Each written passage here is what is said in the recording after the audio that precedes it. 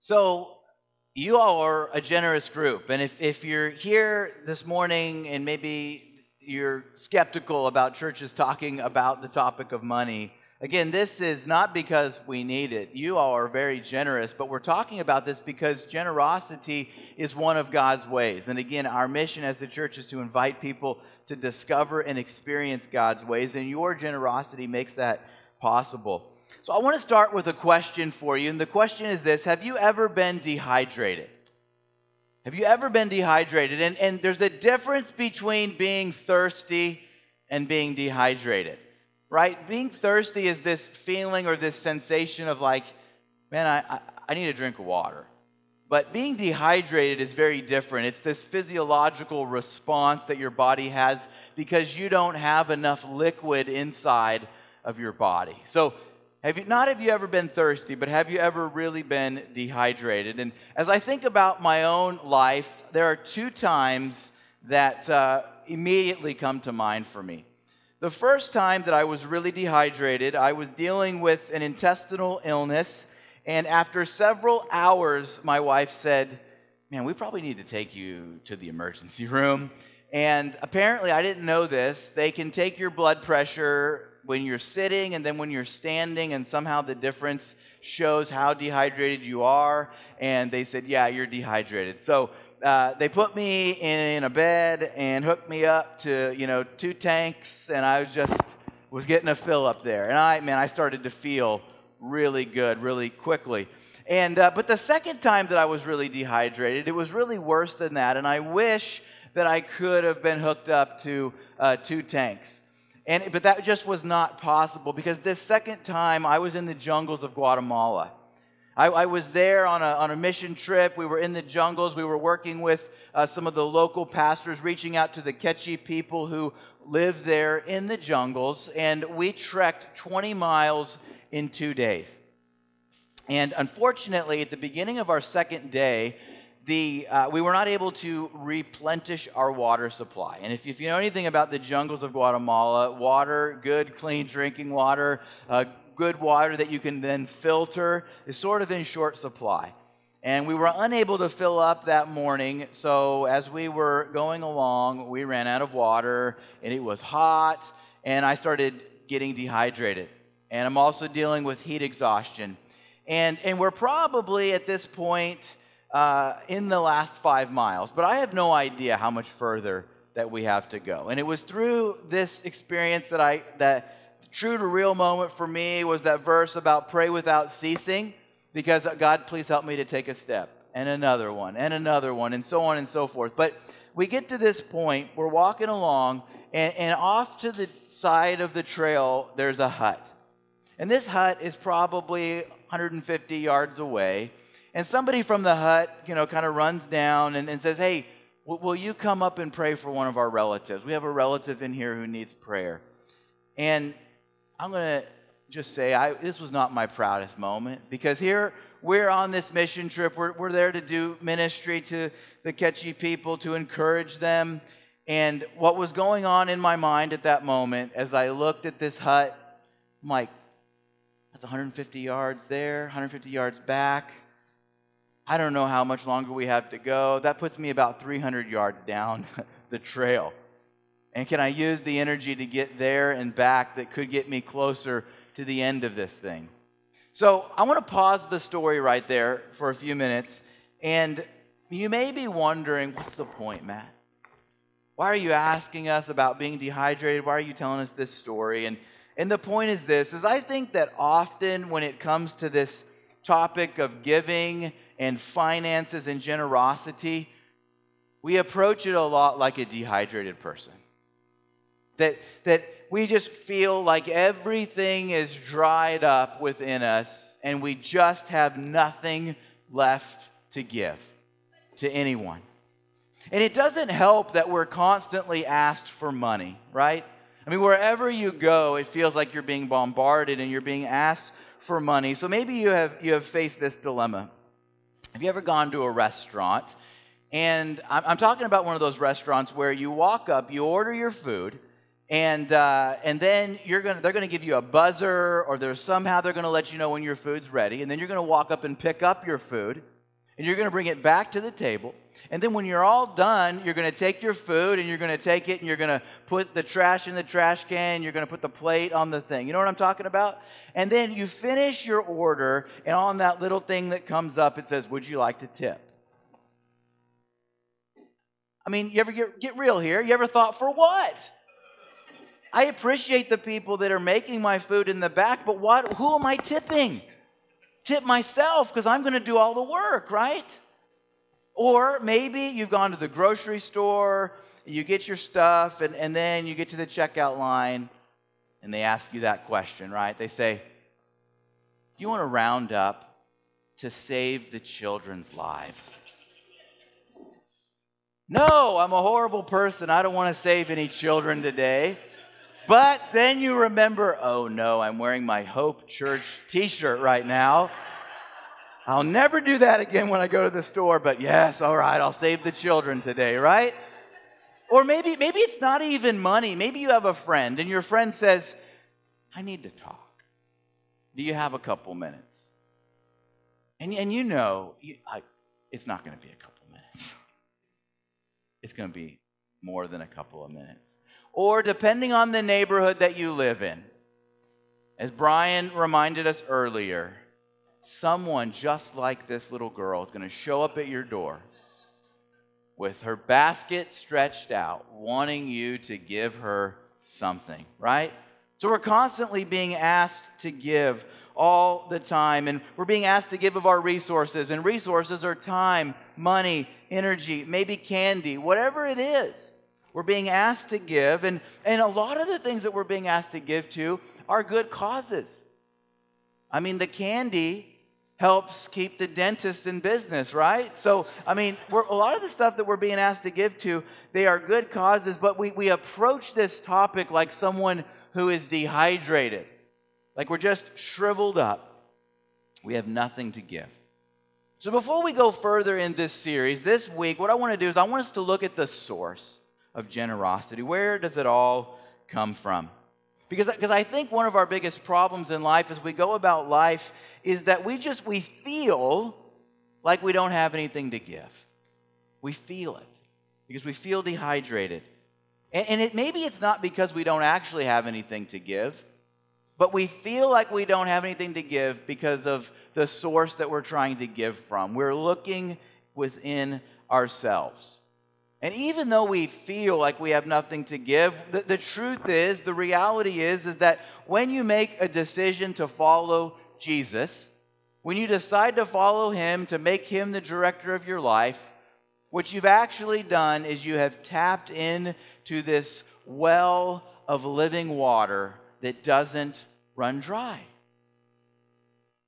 That's what we have as followers of Christ. And in fact, this well that doesn't run dry is so much deeper than we can even imagine. It's filled with life and energy and vitality. And then as you learn to walk with Jesus over time, and it's a journey, wherever you're at in your journey right now, you will spend the rest of your life on this journey, learning more and more and more. And you start to understand this topic of generosity, and you start to understand that what God has given you, what flows from God to you, He's given it to you so that it can flow from you to others. And you can actually do it with joy in your heart. And you understand that as you're filled with God's goodness and God's generosity, He gives to us so that we can give to others. And I believe that as individuals and as a church, that as we give, we can be a part of seeing lives change. In fact, as you are giving, you are being a part of seeing lives changed. And just this week, I was so excited to get word that one of you had been reaching out to someone in your life that is important to you. And the gospel was shared this week, and a life was changed forever because someone decided to follow Jesus. Someone new who has not had access to this well of living water now has access to it. and their life will be different. So I want us to focus today on the source, because it's what we focus on makes all the difference. And I want us to focus on God today. So the first point in your handout is this, is that God is the first and the most generous of all givers.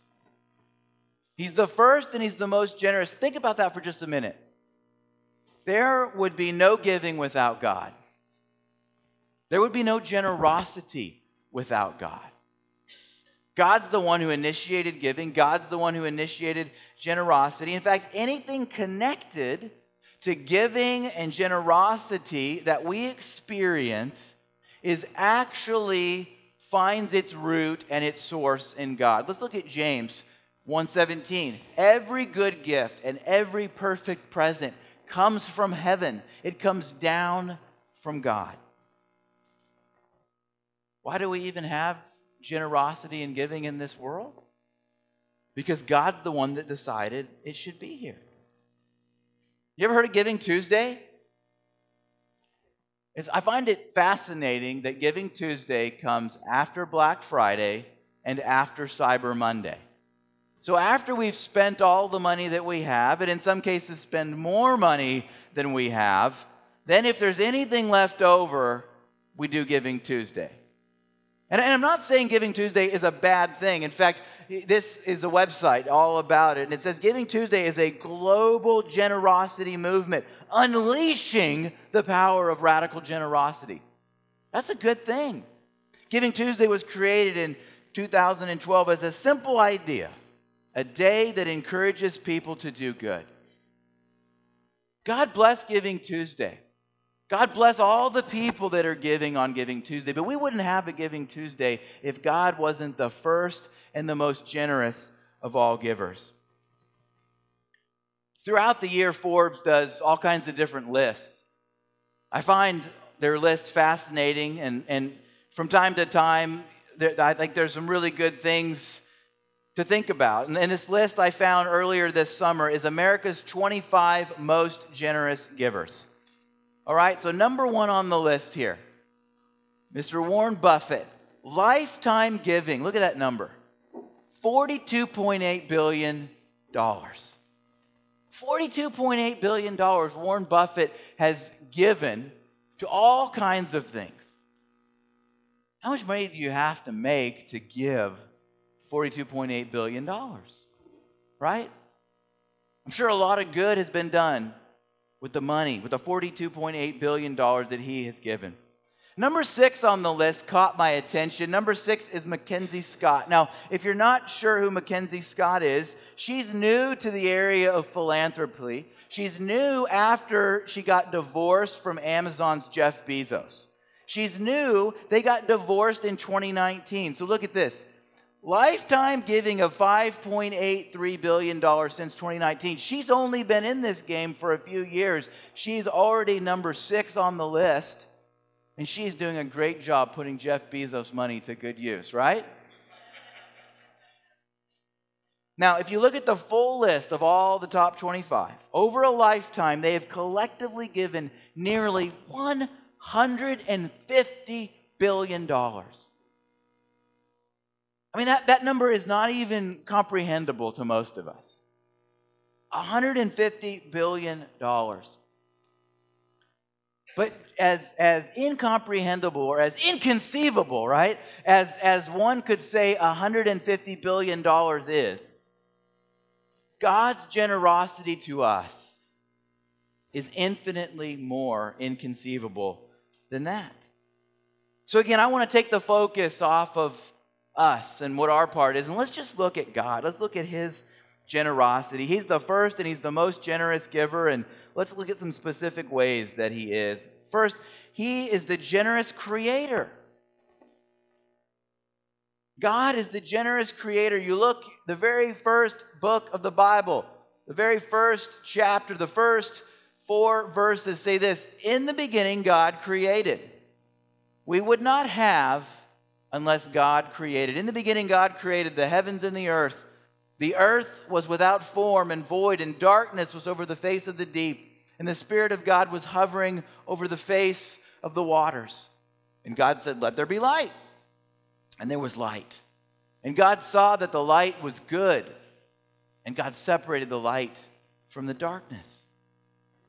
Now stop just for a moment and think about, what would this world be like if there was no light? We'd be bumping around into things, right? We wouldn't be able to see.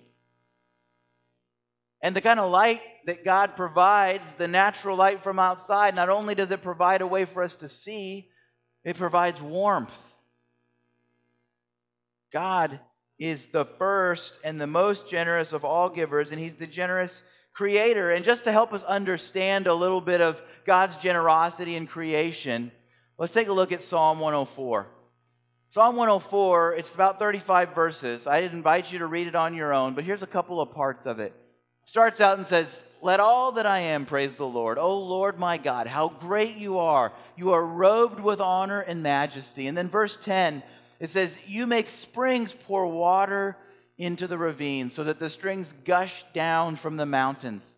They provide water for all the animals, and the wild donkeys quench their thirst. The birds nest beside the streams and sing among the branches of the trees." So there's this picture and this imagery that God's providing the water for the animals to drink. And then we go a little bit further, verse 24, "O Lord, what a variety of the things you have made. In wisdom you have made them all. The earth is full of your creatures. Here's the ocean, vast and wide, teeming with life of every kind, both large and small." And if you stop and think about it for just a minute, the vast majority, and I mean the vast majority, of God's creation, one, will never be seen by you or I, but really, it will never be seen by any human eyes. God is the generous creator. Here's a couple of quick examples. Take a look at these. Now, if you're my son who loves bugs, he's 4 years old, you get really excited about this. Did you know that God created 350,000 species of beetles? Not 350,000 beetles, 350,000 species of beetles. Now, if I was God and I was going to create beetles, I mean, how many species of beetles do you need, right? I might create 1 or 2 species. Because again, we're not talking about all the beetles within that species. We're talking about species here. And if I was really feeling generous, maybe 5 species. But God in His generosity created 350,000 species of beetles. Here's this next one. This is a nudibranch. It's a tiny sea slug that lives on the ocean floor. There are 3,000 species of these. Now, unless you're sitting here right now looking at this picture, or you're an avid reader of National Geography, or National Geographic magazine, or you happen to be like a deep sea diver, oceanographer person, you're never going to see one of these. In fact, you didn't even know these things existed on the ocean floors. And there's 3,000 species of these. Here's another thing. This is a diatom. It's a microscopic algae. We cannot see these with our eyes. You need a microscope to see them. There's somewhere between 20,000 and 2 million species of these. 20,000 to 2 million. And then here's one more picture for you. God created this universe. He created everything in it. He created all the stars. And, you know, most of us live in the city. And there's maybe a clear night with not a very bright moon. And you can look up and you see a couple of stars. And you're like, wow. Then maybe you're on a road trip driving somewhere desolate in the middle of the night. Or you're camping and you look up and you're like, wow. But even again, we're not going to see most of what God has created off of this planet, in the skies, in the heavens. Now, with the money he has left, Jeff Bezos is trying to help you get closer to that, right? But again, the vast majority of what God has created we're never going to see it. We're never going to experience. But that's how generous of a God he is. He's a generous creator. Another thing is he provides relationships and community. I mean, we've already considered 350,000 species of beetles. That's a lot of beetle community, right? So God created community among the animals and the insects and the other things that he created. But God, in chapter 2, we learn that God formed the first human. He formed this man, Adam, and he breathed life into his nostrils. We are here on this planet because God made us. And then after God made man, we find this. He says, it's not good that man should be alone. I'll make him a helper fit for him. So out of the man Adam, God created Eve. And this is the beginning of community. This is the beginning of relationships. This is a very specific, a very special, unique relationship. The relationship between a man and a woman. This was the first marriage. And it's through this relationship that God in his generosity gave the ability to procreate so that families could be started. And from families, there would be the beginnings of communities, and from communities there would be societies and cultures, and eventually the world would be populated. We're rapidly approaching 8 billion people. And it all started with these two. God created them to love them and have a relationship with them. We have community today. Hope Church is a type of community because of God's generosity. He also meets our needs. God is the one who ultimately meets our needs. And whether we realize it or not in the moment, every need that you have that's being met comes from God. Well, yeah, but I have a job and I work and I do. Who's giving you the breath in your lungs right now? If you have asthma, you've had some type of respiratory distress, you know how precious it is to have breath in your lungs. Air is just one of those basic needs, right? We need air, we need water, we need food. God's the one that meets those needs. Now, our problem is, though, we often confuse needs and wants, right? There are certain things that we need. I mean, if we don't drink enough water, we become dehydrated. And then bad things can happen. But there are certain things we want, and they're not necessarily bad things. But if God doesn't give you everything you want, it doesn't mean that he's not meeting your needs. It doesn't mean that he's not being generous. So let's go back to the jungles in Guatemala.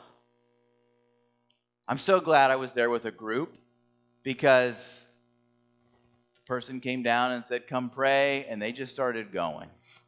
I kind of didn't have a choice at that point, so I just started going. God, help me to take these steps and get up to this hut. And we go into the hut, and we pray. And then the local pastors there, they stayed in the hut, and they were talking and having an extended conversation with the family. And those of us who came down, we went outside of the hut, and we were just sort of sitting there. And then out of their gratitude for us coming, I don't get a lot of visitors from the U.S. at that part of the jungle. Out of our gratitude for coming there and the work that we were doing, and specifically out of gratitude for coming and praying for this relative, one of the family members walks up to us with this big basket. And then they lower the basket down, and inside this basket, there were the most wonderful, most amazing, best tasting oranges I had ever had in my life. Now, already we had experienced fresh off the vine or off the tree bananas. But bananas don't quite meet the same need that oranges do. And in that moment when we had no water left, and we were thirsty, we were dehydrated, God provided for our needs through these oranges. And not only was there liquid in the oranges and the juiciness. There was a little bit of sugar in there, right? And as we ate those oranges, we started to pick back up. And I don't know how much longer we have to go, but we might be able to make it now. And here I am today, so I made it. I survived. God met me there in that moment. He met my real physical needs. He provided for them. But here's the thing, not only does God meet our real physical needs, God actually meets our greatest need. Our greatest need is not a physical need, it's a spiritual need. And God meets that need. In fact, we saw in Genesis chapter 2, God created humans. The very next chapter, we screw it all up. We do the one thing that he says not to do, and that first man, Adam, he acted on behalf of all humanity. When he rebelled against God, we fell into this fallen state. Sin entered this world. And from that moment forward to this moment that you and I are living in, we live in a broken world. We feel the effects of sin. We know the effects of sin. And that's the state that we live in. Each and every one of us, on our own, in our own strength, in our own power, we're not good enough on our own to repair the broken relationship with God. But God, out of his generosity, he sent his Son to rescue broken humanity. The one summary verse of the Bible is John 3:16. Listen to what it says. And don't miss this. This is such a simple verse. We use it all the time. But it says, for God so loved the world, what? That he gave. This is the ultimate act of God's generosity.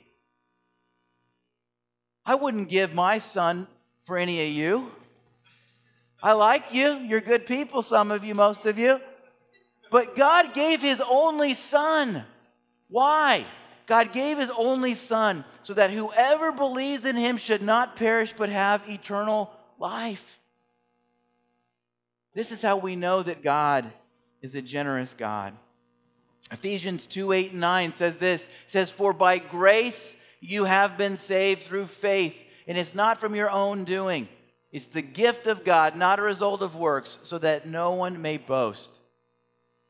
Again, you're not good enough. I'm not good enough. There's nothing that we can do on our own. We can't boast about how great we are. God, in his love and his kindness and his mercy and his generosity, he sent his son to do what we could not do for ourselves. And then look at Romans 8:31 and 32. What then shall we say to these things? If God is for us, who can be against us? He who did not spare his own son, but gave him up for all of us, how will he not also with him graciously give us all things?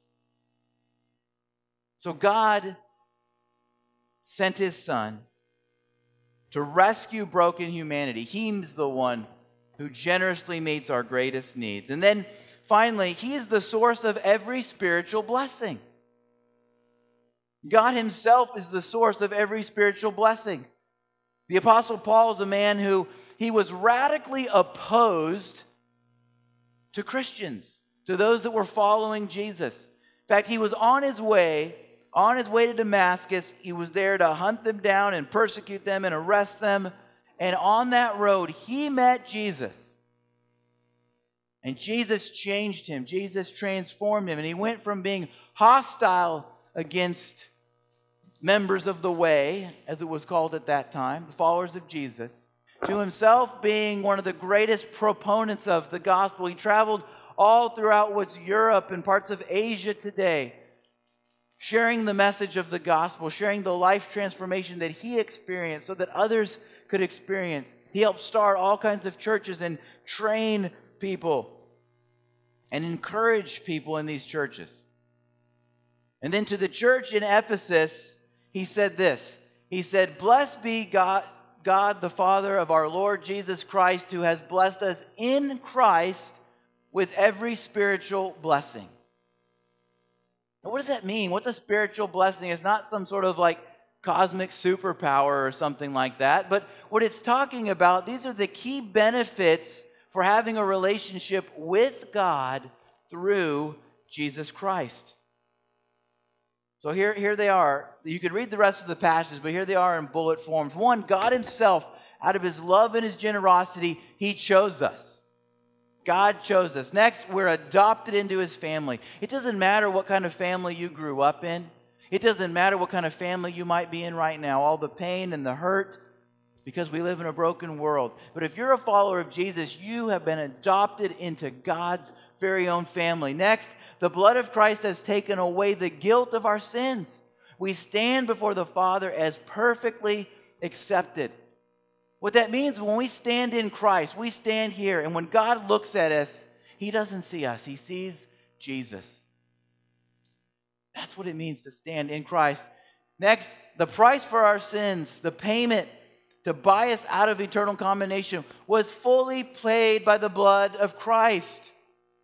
Next, in paying the ransom for our sins, the debt of sin was canceled, and we were forgiven. Guys, this is one of the things right now that we're confused about in our country.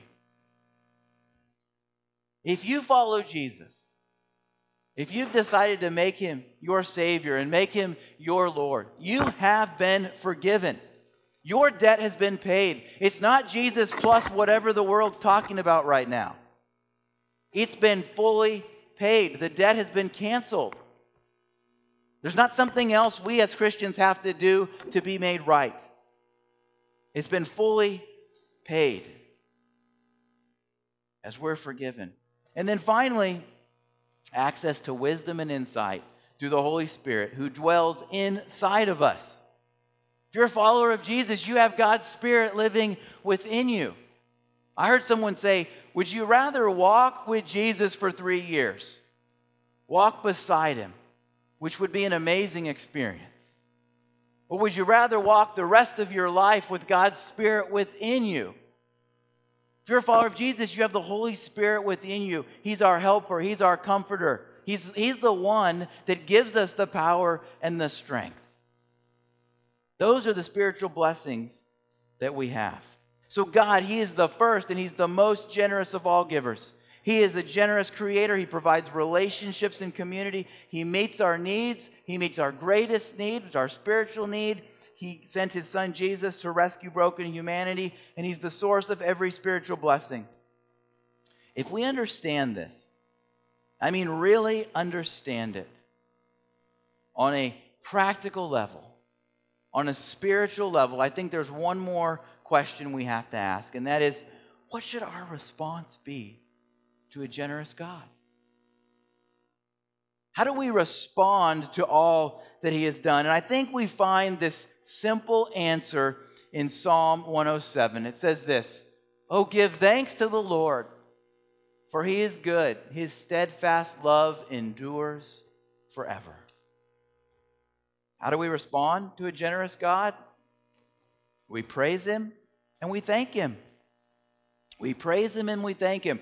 We praise him for who he is. And who is God? God is kind. He is loving. He is patient. And he is generous. We praise him for who he is. And then we thank him specifically for what he's done. How has he specifically been kind to you? How has he specifically been patient with you? How has he specifically been generous with you? So I'm going to invite the band to come back up. They're going to play a song for us. And while they play, I want you to just reflect on this simple question.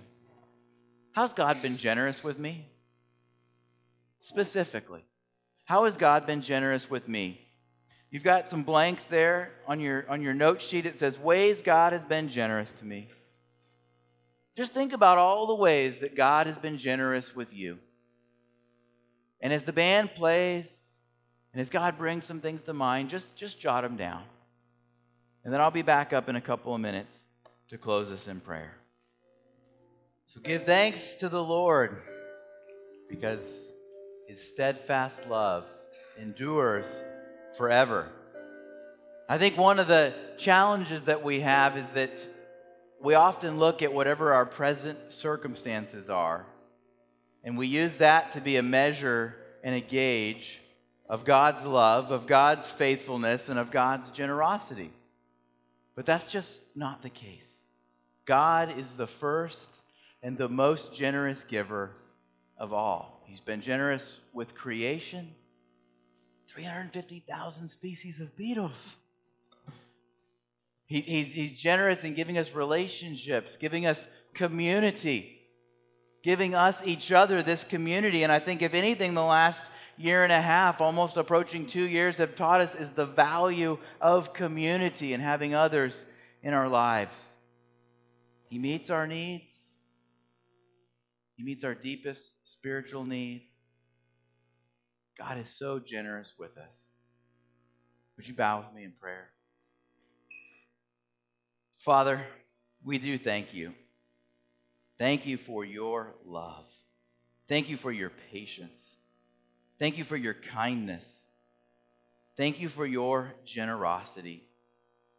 May we be remembered, be reminded of just how generous you are. May we never judge who you are based on the present circumstances we find ourselves in the moment, in this broken world. You created a perfect world, but right now we live in a broken world because of sin. Thank you that we can have life, that we can have it abundantly through Jesus Christ. Father, show us how we can be generous with others as you have been so generous with us. Show us, give us opportunity, and then please give us the courage to take that step. I ask this in Jesus' name. Amen.